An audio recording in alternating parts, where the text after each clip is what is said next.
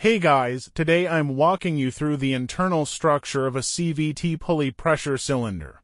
Let's get it opened up.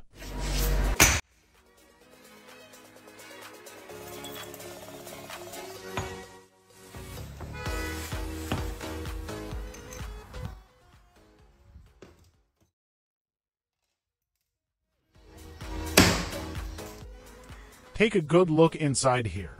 Right here, this is the return spring. Next, we've got the piston cap. And this part right here is the oil inlet port for the pressure cylinder. Now, the hydraulic pressure in the cylinder comes from right here. It starts at the valve body, travels through the oil passages, and gets pumped in through this port. It comes in, flows out through these holes, then follows along these channels, keeps going along the grooves, and fills the entire internal oil chamber. That's how it builds up the pressure inside the cylinder.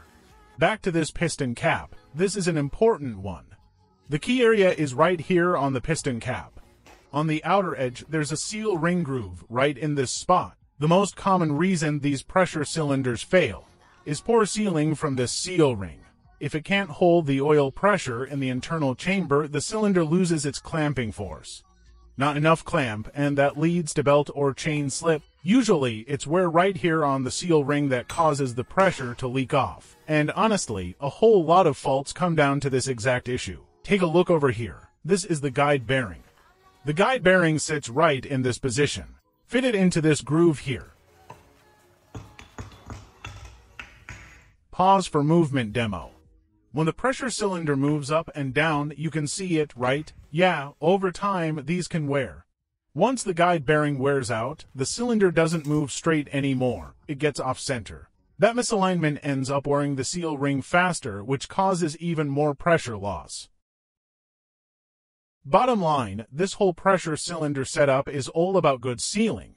If the sealing goes bad, you lose clamping force. Lose the clamping force and the belt starts slipping.